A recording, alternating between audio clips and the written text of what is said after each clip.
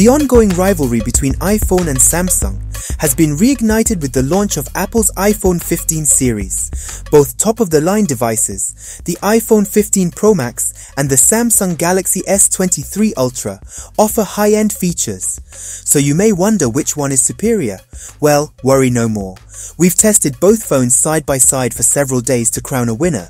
As you'll see in the iPhone 15 Pro Max review, Apple's $1,199 flagship has a lot to offer, including a strong, lighter and more compact titanium design, a smart new action button and a blazing A17 Pro chip. Plus, there are several camera upgrades on board along with finally USB-C charging. On the other hand, our Samsung Galaxy S23 Ultra offers a whopping 200 megapixel camera, dual telephoto zoom lenses, a great display and, if you want one, a built-in S Pen. So, which is the best phone overall? In this video, we will help you decide between the iPhone 15 Pro Max and Galaxy S23. A winner will be crowned and help you pick the best flagship for your money. Both the iPhone 15 Pro Max and Galaxy S23 Ultra are among the most expensive phones available. Apple's iPhone 15 Pro Max has a starting price of $1,199 for 256 GB of storage. If you want more, you can spring for 512 GB for $1,399 and 1 TB for $1,599. The Samsung Galaxy S23 Ultra arrived in February with a starting price of $1,199 for 256 GB of storage. You can upgrade to 512 GB for $1,379 or 1 TB of storage for $1,619. In this category, the iPhone 15 Pro Max is the winner and more affordable than the Galaxy S23 Ultra. The iPhone 15 Pro Max starts with a distinct advantage with its new titanium design. This replaces the stainless steel band on the iPhone 14 Pro Max, and it's both stronger and lighter than the aluminum on the S23 Ultra. Apple has also trimmed the bezels around the iPhone 15 Pro Max's display, and the design is now contoured. The rounded edges feel comfortable to hold. Measuring 2796 by 1290 pixel resolution at 460 ppi and weighing 7.8 ounces, the iPhone 15 Pro Max is more compact and lighter than the S23 Ultra's 2340 by 1080 inches and 8.2 ounces. To be fair, the S23 Ultra has a slightly larger display and a built-in S Pen. Personally, I'm not a fan of the curved edges on the S23 Ultra's screen, which can sometimes result in accidental screen touches. But Samsung's punch hole in the display is certainly smaller than the dynamic island on the iPhone 15 Pro Max. The curved edges on the S23 Ultra make the phone uncomfortable to hold, so the iPhone 15 Pro Max wins this round. The iPhone 15 Pro Max and Galaxy S23 Ultra both offer stellar OLED displays. The 6.7-inch panel on the iPhone 15 Pro Max is a bit smaller than the 6.8-inch screen on the Galaxy S23 Ultra. But they both offer vivid colors and a bright picture along with 120 Hz refresh rates. Side by side, I found the iPhone 15 Pro Max's screen a bit brighter overall. The Pro Max reaches 1500 nits when displaying HDR content compared to 1444 nits for the S23 Ultra. Indoors, the 15 Pro Max looked brighter, but in direct sunlight, Samsung's adaptive brightness had an edge. In terms of color reproduction, the Galaxy S23 Ultra turned in higher scores in both the sRGB test and DCI-P3 color space, but the iPhone 15 Pro Max's colors proved more accurate in our Delta E test, as you can see in the results. I love that Samsung gives you a choice between color profiles, but when viewing content, the iPhone 15 Pro Max's screen looked a bit better with higher contrast and dimension to subjects as in the above Barbie movie trailer. I think the Galaxy S23 Ultra has an advantage when it comes to viewing content in direct sunlight, so this category goes to the Samsung Galaxy S23 Ultra. When it comes to cameras, this is the department people care about. And both the iPhone 15 Pro Max And the Samsung Galaxy S23 Ultra don't disappoint. The iPhone 15 Pro Max offers a 48 megapixel main sensor, a 12 megapixel ultra-wide camera, and a new 12 megapixel tetraprism zoom lens with 5x optical zoom and 25x digital zoom. The front camera retains 12 megapixels to give you nice portrait selfies. The biggest iPhone 15 Pro Max camera improvements other than zoom include the ability to take portraits without having to enter portrait mode, improved smart HDR for better colors and highlights, and a boosted night mode. In this photo, the Galaxy S23 Ultra produces the brighter, but it looks washed out. The iPhone 15 Pro Max delivers sharpening the water coming from the fountain and better detail in the fountain itself. In this portrait photo, the Galaxy S23 Ultra once again delivers a brighter shot, and the face pops a bit more as Samsung's camera handles the shadows a bit better.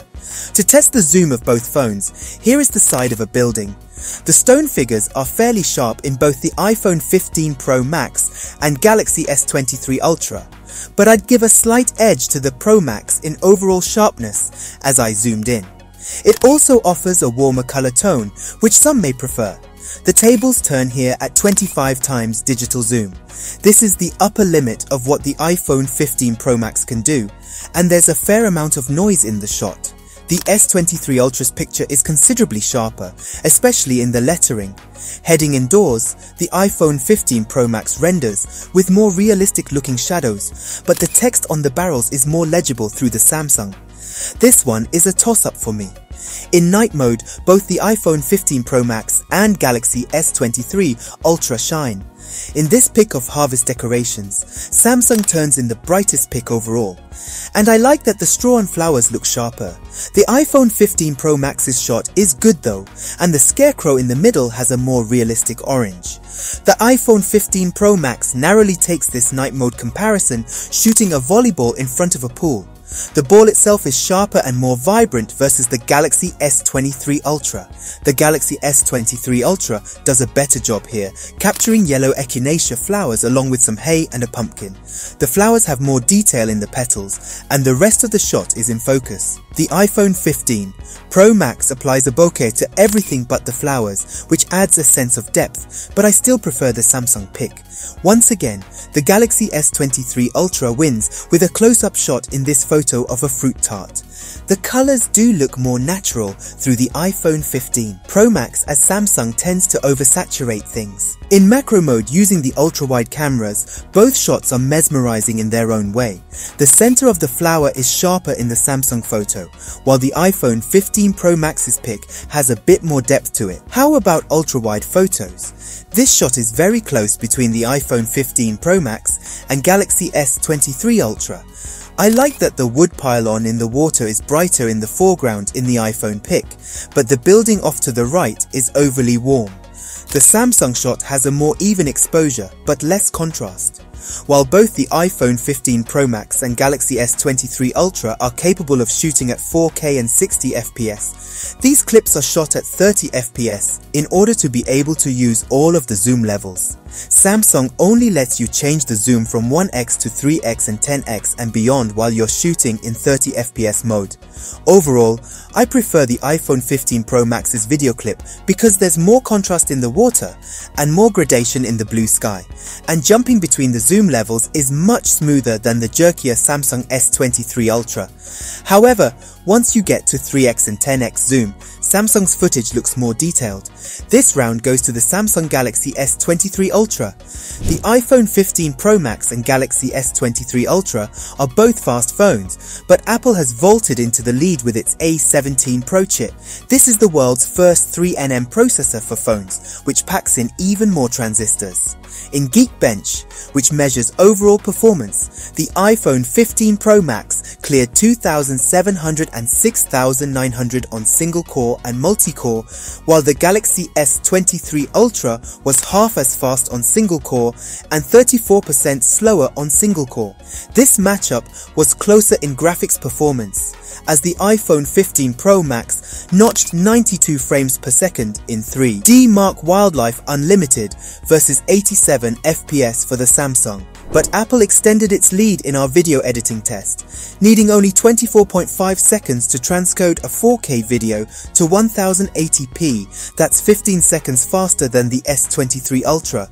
But the iPhone Pro Max takes this round, beating the S23 Ultra in performance. Especially the Pro Max runs console games, like Assassin's Creed, which is still crazy to me that a phone can do that. The Samsung Galaxy S23 Ultra's biggest special feature is the S Pen, which is included and lets you take notes, sketch, and perform fine photo edits. It can be a pretty valuable tool for productivity. Another handy feature is Multi-Window, which enables you to run 2 applications on the screen at once.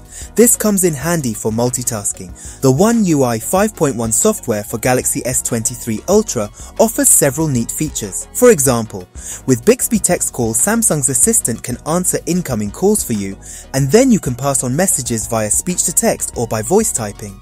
The iPhone 15 Pro Max arguably has better special features. For example, the new Action button lets you assign any number of shortcuts to it, including muting calls, but also launching the camera, flashlight, voice recorder, and magnifier. And you can customize thousands of options via the Shortcuts app. Another unique feature the S23 Ultra can't match is Dynamic Island. This area displays live alerts and activities to save you time. For example, I can see my Uber Eats status at a glance while I'm using other apps, or quickly change tracks on Apple Music. It's getting more useful as other developers catch on.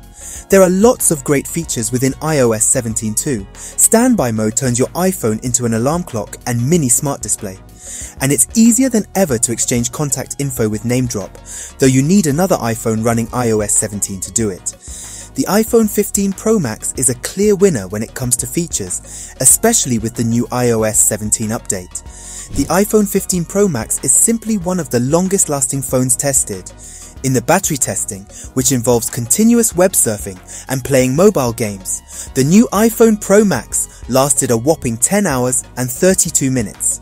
By comparison, the Galaxy S23 Ultra lasted 10 hours and 21 minutes with its display set to 60Hz mode and adaptive mode. The iPhone 15 Pro Max is adaptive by default and you can't change it.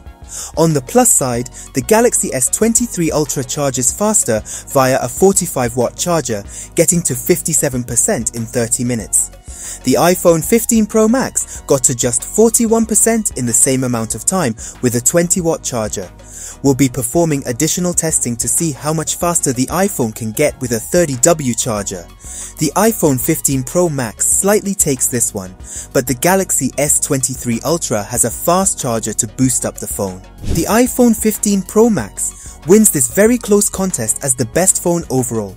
It gives you a stunning display in a sturdier and lighter titanium design, and it offers both stronger performance and better battery life than the Samsung Galaxy S23 Ultra. However, the Samsung Galaxy S23 Ultra is still an amazing phone, and it got a narrow victory in the camera round thanks to its brighter and sharper pics and more powerful zoom.